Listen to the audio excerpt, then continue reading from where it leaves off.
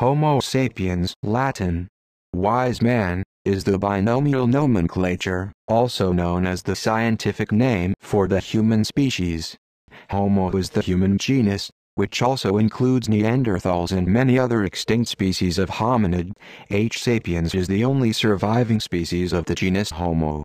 Modern humans are the subspecies Homo sapiens sapiens, which differentiates them from what has been argued to be their direct ancestor, Homo sapiens idoltu.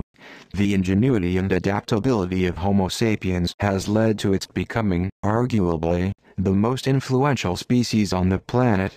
It is currently deemed of least concern on the Red List of Endangered Species by the International Union for the Conservation of Nature. The binomial name Homo sapiens was coined by Carl Linnaeus, 1758. The Latin noun homo, genitive homines, means man, human being.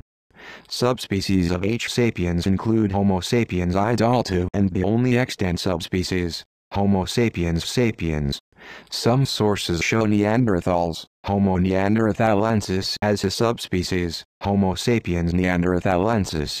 Similarly, the discovered specimens of the Homo rhodesensis species have been classified by some as a subspecies, Homo sapiens rhodesensis, but these last two subspecies classifications are not widely accepted by scientists.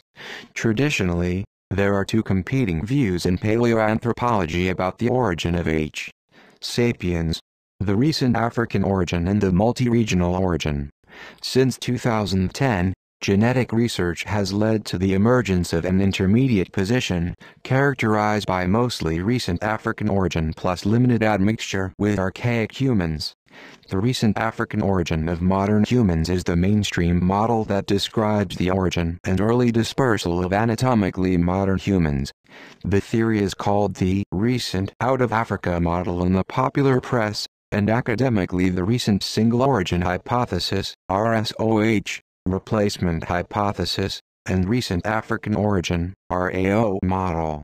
The hypothesis that humans have a single origin, monogenesis, was published in Charles Darwin's Descent of Man, 1871.